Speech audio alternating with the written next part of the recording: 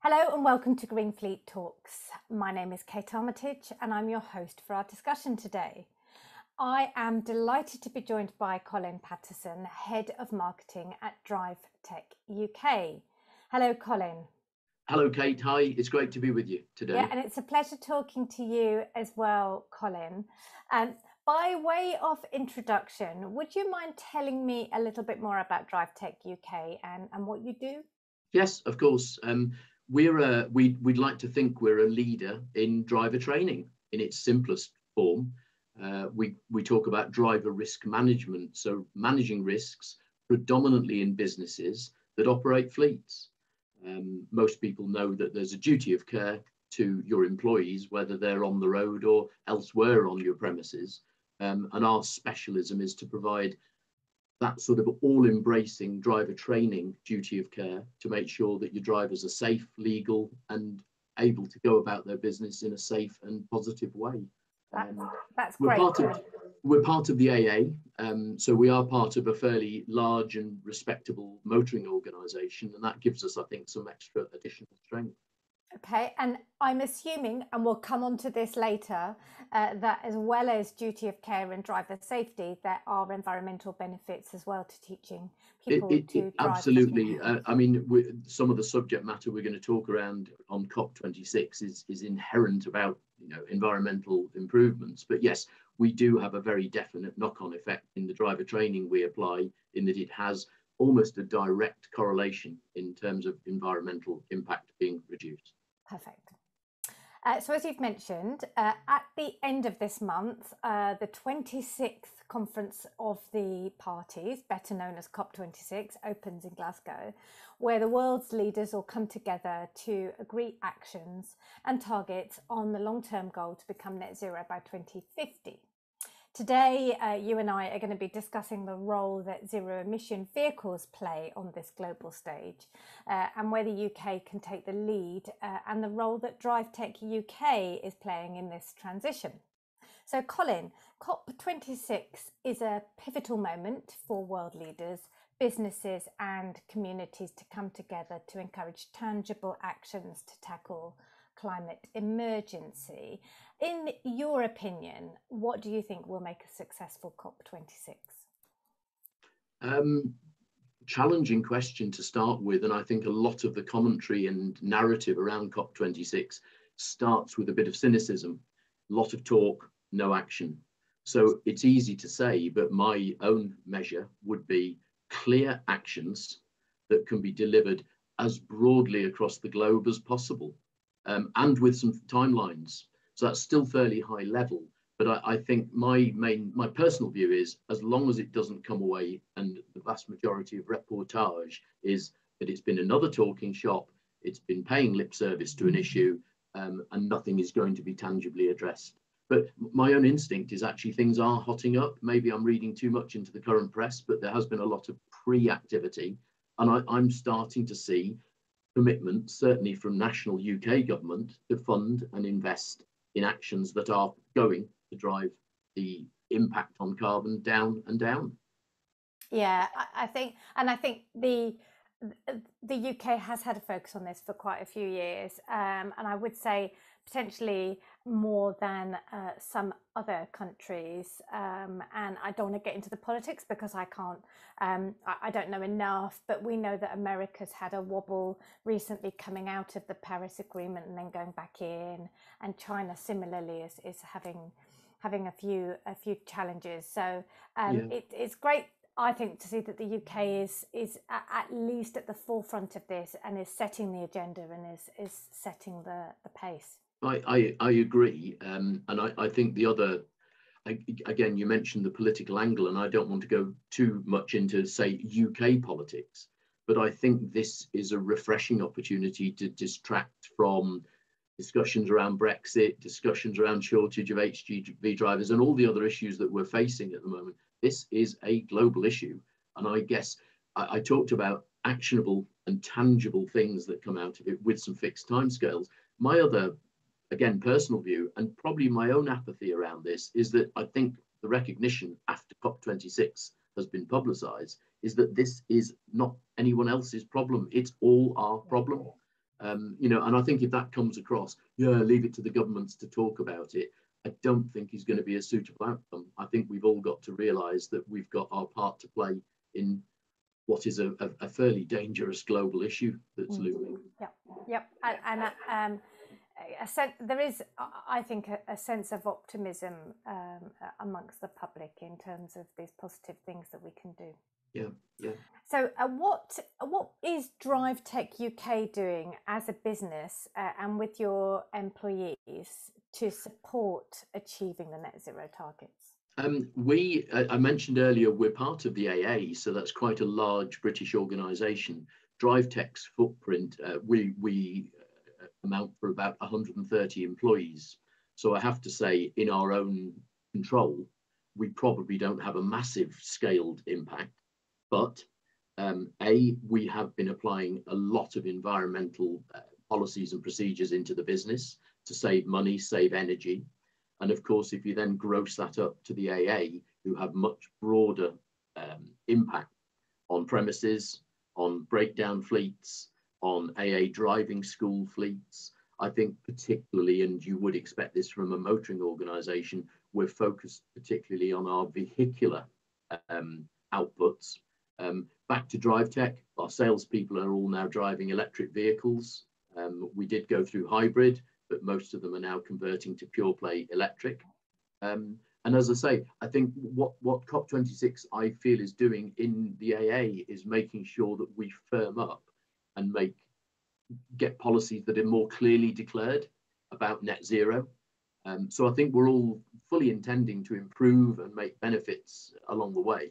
But I think what's happening with COP26 is the AA is now starting to talk about publishing a very clear policy to get us to net zero. And I think that's another benefit of COP26. More and more organisations will start doing that. Yeah, and it's so important, Colin. And I know it's much easier said than done, but it's so important that as a business, you walk the walk and talk the talk.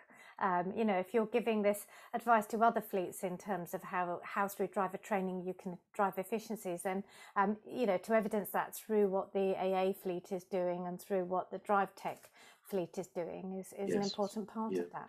I mean, Kate, you kindly mentioned it earlier. There is a direct correlation between safe driving practices and economic driving, and therefore normally less emissions and less pollution. But so it goes without saying, and I'm probably slipping into a salesy message here, the biggest impact I think DriveTech has is on the reach that we have with our customers. So we're conveying messages about driving safer, driving slower, driving more sensibly, and that will have an impact perhaps bigger than just the impact that DriveTech can have as an entity. Great, and that's actually my next question. So one of the key objectives of COP26 is to speed the uptake of electric vehicles. And what is DriveTech doing to support your customers and businesses and public sector to achieve this? Okay, we to some extent the conversion from ICE, internal combustion engine vehicles, through to electric is almost an inevitability. But what we've done is we've adapted a number of our training courses and modules and made some very, very specific to EV adoption, EV familiarization. So we have quite a wide portfolio of products, on-road driver training, online driver training. But what we have done in the last 12 months is apply that very specifically to the EV marketplace, and understanding that there are different motivations to take up EV. We've developed products that we've made available to our customers, predominantly what I would call EV familiarization, but this is about perhaps to disarm people with issues around range anxiety, safety of driving the vehicle, and physical familiarization with slightly different modus operandi, single pedals, regenerative braking, issues like it's the silence, the fact that the vehicles are actually dangerously silent under normal circumstances, and lightning acceleration. So we've basically embedded into our training modules education that tries to get people feeling positive about EV, disarm some of the issues around range anxiety. You might come on to charging infrastructure in a while, but I think one of the biggest issues is concern over charging infrastructure. But what we're trying to do is imbue a positive confidence into people that they can get into an EV vehicle, drive it safely, and realise that they're making a really good contribution. And Colin, I talk about this a lot in the GreenFleet forums, but it's so important that drivers, the new EV drivers, have a good experience, that handover, and that they have the confidence in the vehicle, and I think we are still, whether we like it or not, I think there are something in the region of 350,000 battery electric vehicles in the UK at the moment, which actually is a relatively small amount when you look at the whole vehicle park. So the people that are going into these cars now are choosing it. They want it. It's a proactive decision. They're very comfortable with that decision. They need help and support with the handover because it may not exactly be what they were expecting. But in 3, 4, 5 years' time, and as we get closer to 2030, when it won't be possible to buy an ICE manual vehicle, you're going to come across millions and millions of drivers who are potentially quite anxious about this, who are very much out of their comfort zone, and who have maybe built up in their head all kinds of horror stories, and what you're doing is going to really help address that and make sure that this transition is smooth. Yes, yeah. I wouldn't take issue with what you've said. The only experience we've got is that in the business community, where I think the main drive is taking place at the moment, because of corporate social responsibility, desire to have a corporate policy on net zero, it's the company making the decision to move rapidly, or many are making the decision to move rapidly to EV adoption, not necessarily the driver. So that's our experience, is that the driver, they're not dissenting and utterly resistant, but there is a sort of attempt. You've still got to disarm some people because they haven't been the primary decider that they will switch from an ICE vehicle to an EV. And I think that's particularly true of van fleets, where it's a business tool, and the driver doesn't have any decision on what they're getting into every day. Absolutely, absolutely. So I do agree with you, but I could just see that the low hanging fruit, if you like, the people who want to make that transition, they're the people we're seeing now. And as you get closer to 2030, you're going to have quite a lot of cynics and skeptics, and possibly really quite anxious people who are very, just not comfortable with driving an automatic vehicle. Yeah. And we see big opportunity. I mean, it's not necessarily part of our commitment at the moment. So you asked what we're doing. We predominantly offer EV familiarization to the business community, but what's to say there isn't a much broader opportunity, to take your point, that there are going to be a lot of consumers, the normal distribution, early adopters, the middle band, and then the laggards, but there will probably be an accentuated desire to educate as we head towards 2030. So totally agree. If you could pass that on to your colleagues at the AA driving school, because I think they should do EV driving lessons for people who have already passed their test. Yes, and I think that I think that's what we're noticing, not only in vehicle changing, but also actually road guidance. So smart motorways and education, things are changing in the infrastructure as well as vehicles.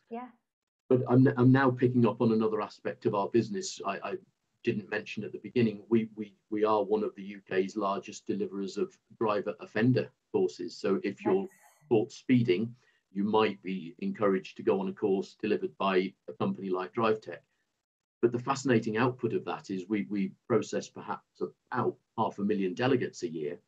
It's fascinating. Most of them will come in a little bit begrudging to start with, but most of them go out afterwards. 98% of them, in fact, go out saying, best experience since I passed my driving test.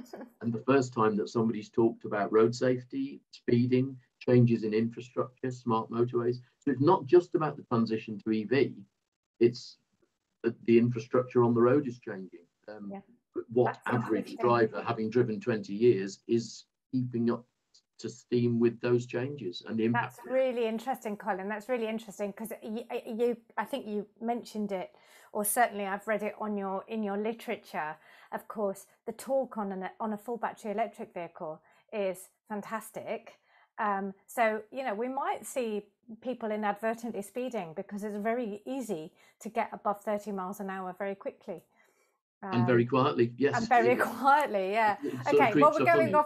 we're going off topic a little bit. So let's bring the conversation back to COP26. Yes.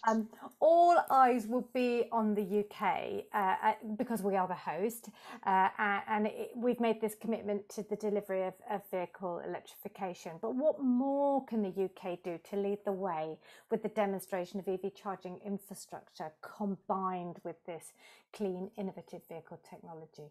My very personal view, I'm one of the, I think there's a quote somewhere, and I might have got the number wrong, 8 million or so households. I'm one of them. I don't actually have an easy charging facility at home, so I don't have off-road parking. So maybe it's a sort of microcosmic view, but what impact, and I do, having read the government's net zero policy document yesterday, they have invested a substantial amount of money to recognize that there are a lot of people for whom EV charging at home, which is probably the most sensible time to do it overnight or when you're parked up, haven't got the facility. But they are investing, and I think that's one of the most significant things that the UK government can do is recognize to get mass adoption. You're going to have to appeal to a lot of those households. I have a reasonably big family, and we happen to have 4 vehicles, but none of those vehicles can access a charging point at home at the moment. So I'm not converted to EV, but I think that's a major commitment the government have got to make. Yeah. Okay. That's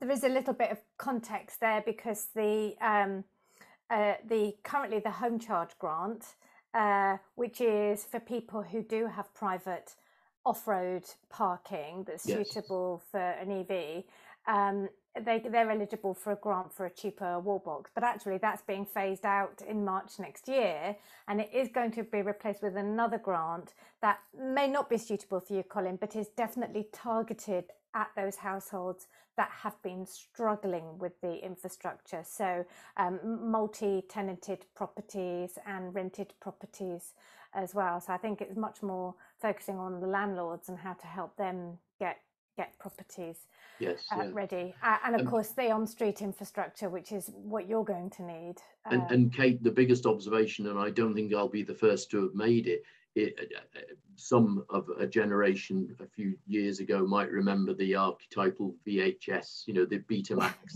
video battle for platform.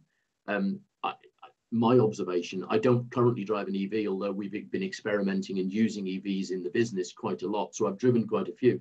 The biggest problem I think I have as a human being is the variability in charging infrastructure, the different devices, the different plugins, the different charging platforms. I think that's probably one of the blocks that I have.